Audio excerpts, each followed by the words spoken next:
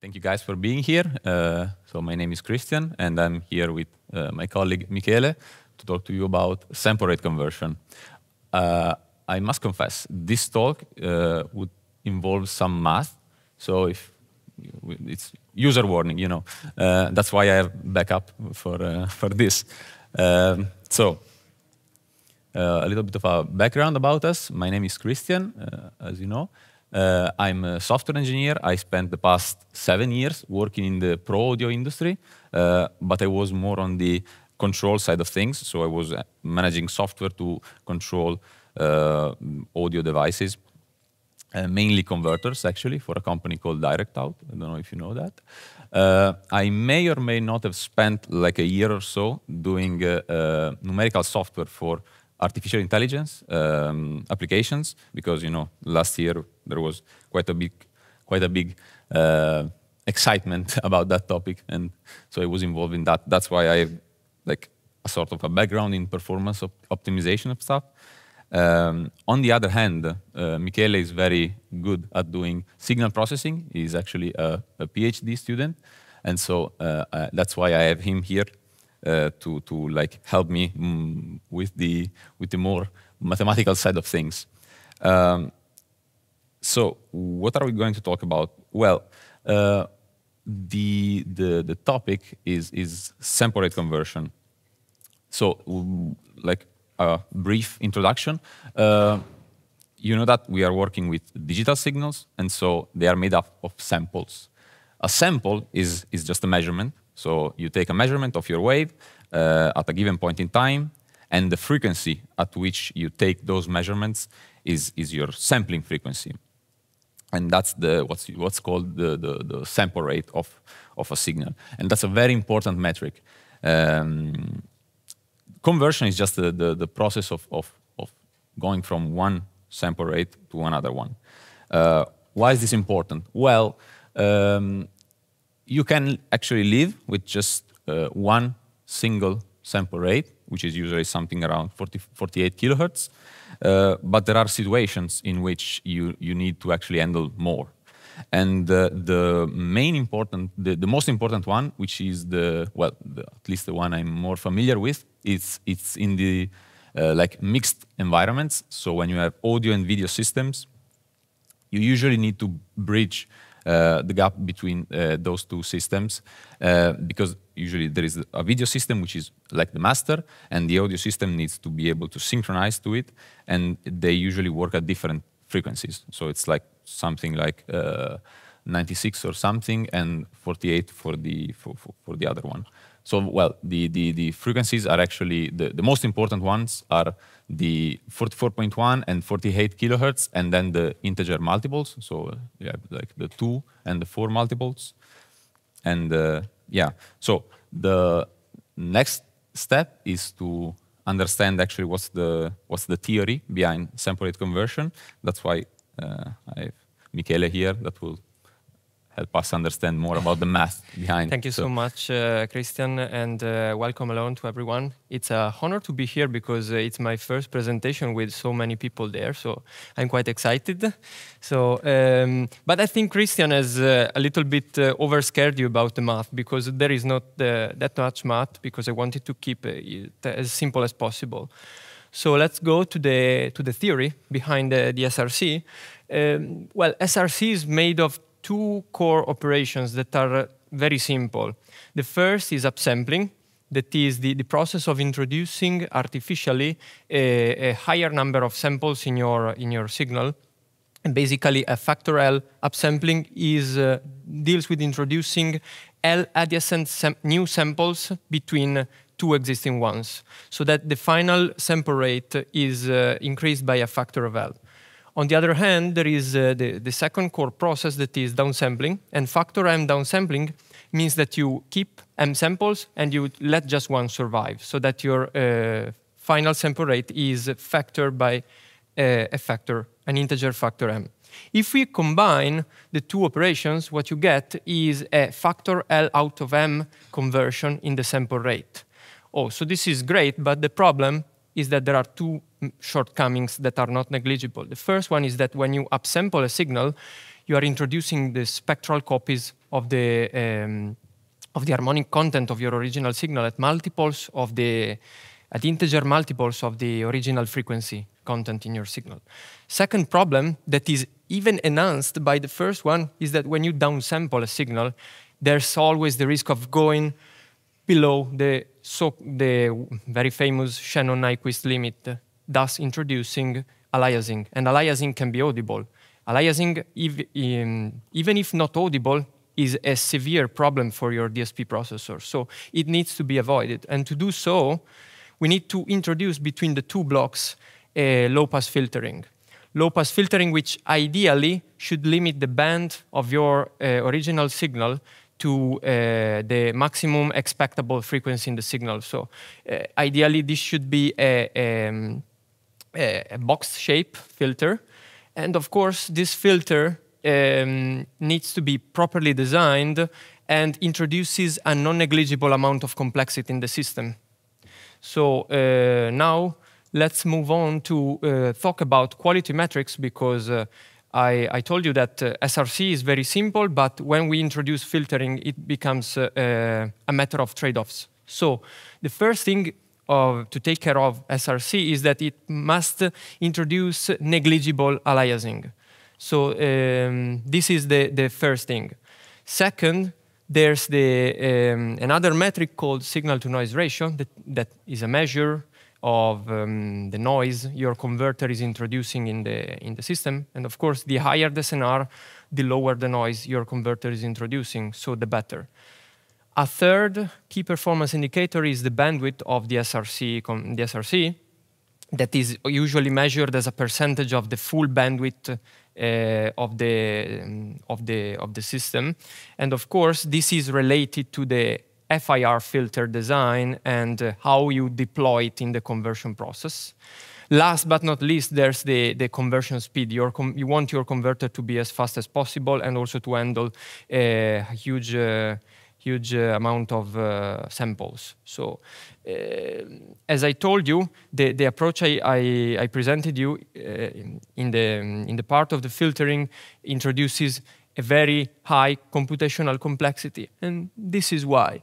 Well, basically, we are filtering in a stage in which we have the maximum amount of samples. So we are filtering at the maximum sampling frequency, and this is very inefficient because at the end of the day, we are then discarding some samples. So an idea that comes from the state of the art is going to multirate. The idea behind multirate is trying to convert your data and the filter so that the filter operates at the minimum possible sample rate. This, of course, needs decomposing both the signal and the filter coefficient, rearranging them so that you are working in parallel on pieces of your signal, and under certain condition you can even exchange the position of the downsampler and the upsampler so that the filter here operates really at the lowest possible sample rate. But this, of course, comes at the price that when you upsample back, you need to recreate the original signal, and this is, of course, something that requires thinking of novel algorithms. So moving on, this is another strategy to reduce complexity that is different, because in this case, Christian told you about there are several sample rates in audio systems, and if you want to exchange from one sample rate to the other, you have this integer factor L and integer factor M that are quite high typically. So the idea is trying to factorize them in lower numbers, and each couple of factor L and M represents a stage in this case. So you can split your converter into multiple stages. Of course, here you need to deploy a special filter for each stage. But at the end, this is versatile because each stage can be whatever SRC system you want. So here I leave the word to Christian again. Yeah. So now for the actual fun part, we decided to build our own SRC from scratch in software, of course. But we, let's say, took things quite a bit too far. I heard someone mentioning Mike Acton and John Blow. So this is an approach close to the, let's say, end hero movement to like build everything from scratch to get a better understanding of the theory behind it. So we implemented our own routines for computing the FFTs, and also the support for multidimensional. You should read vectors there. Tensors is just the AI influence I got last year, so but they are just vectors. This turns out to be quite a nice project if you want to like descend into madness. We built everything in C++, including the FFT stuff and the memory management part for our building blocks, and then we added like a very small C style API to be able to interoperate with Python and C++. As you know, like mathematicians are very good at doing Python and MATLAB stuff, but they don't like C++. So we need the Python stuff to make them happy. The nice thing about this is that everything here is self-contained, and so it turns out that you can actually run the same code also on the web using WebAssembly. It's just a change in the compiler. Instead of GCC or your Clang, you just put mscripten in there. So to see the actual result, this is, I probably need to go with this. Okay, this is an actual naive sample rate converter that works on a single audio file. So we are going from 44.1 to 96. This is the worst conversion you can make. It takes a lifetime. It's very not good. But at the end it works. I promise you that.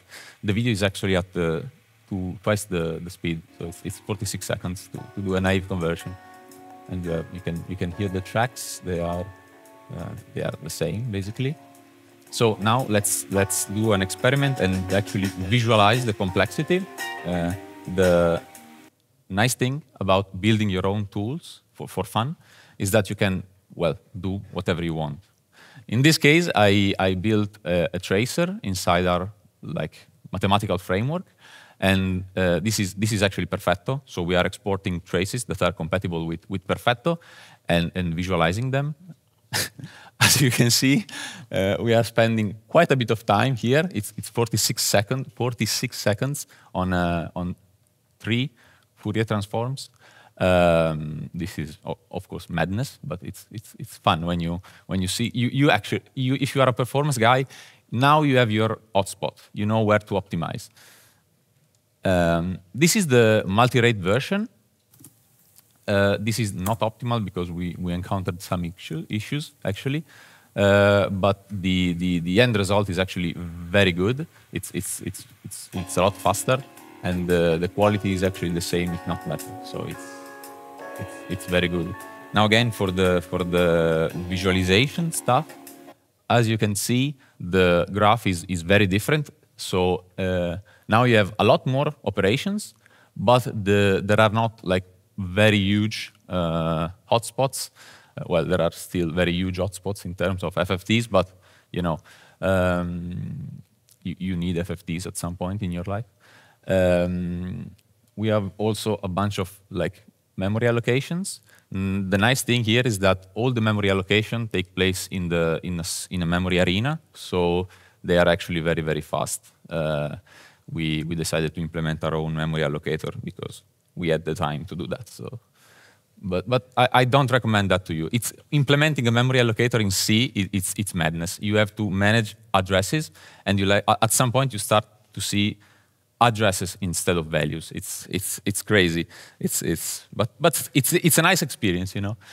So now for a small wrap up on the more mathematical side of things, let's see some yes, plots. Let me just conclude. As you might probably not have heard any difference with your ears, hopefully, in the conversion process, we decided also to do some more numerical simulation to test our converters that are actually displayed in different scenarios.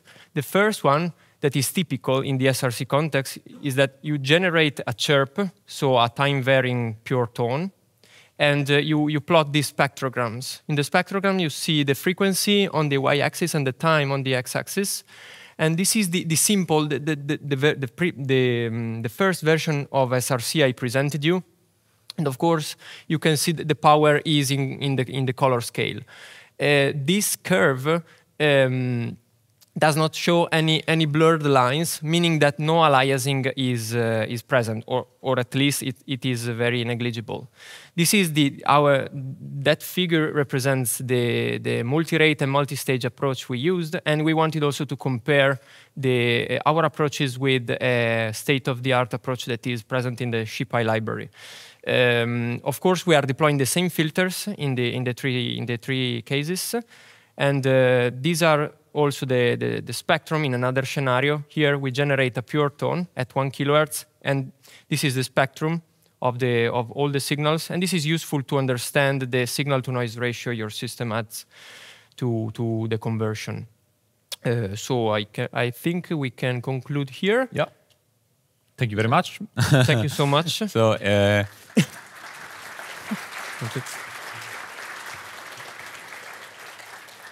If you like to see actually the small converter we built, it's available online. It's actually built using WebAssembly, so it's the code we use for that demo running on your browser. And if you have any questions, please let us know. We have email addresses or Discord or whatever you like. Thank you, guys. Thank you. Thank you very much.